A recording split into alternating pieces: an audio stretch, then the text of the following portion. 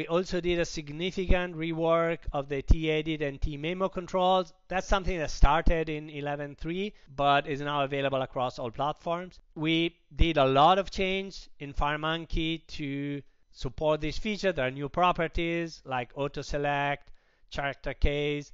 We improved the undo and redo with an improved T-Undo Manager component. Address a lot of positioning of the caret for edits on Windows, and implemented a lot of additional features.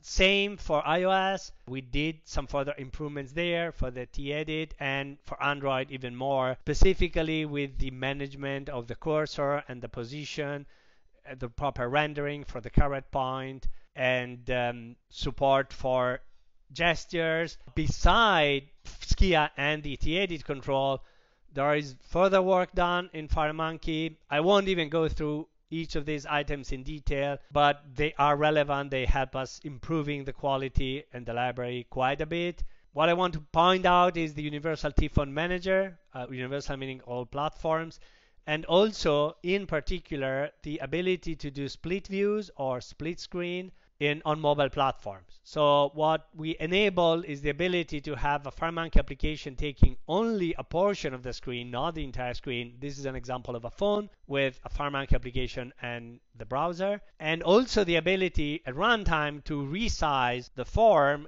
and have the proper layout recalculated and updated, similarly to what happens on desktop, where you generally are able to resize a form.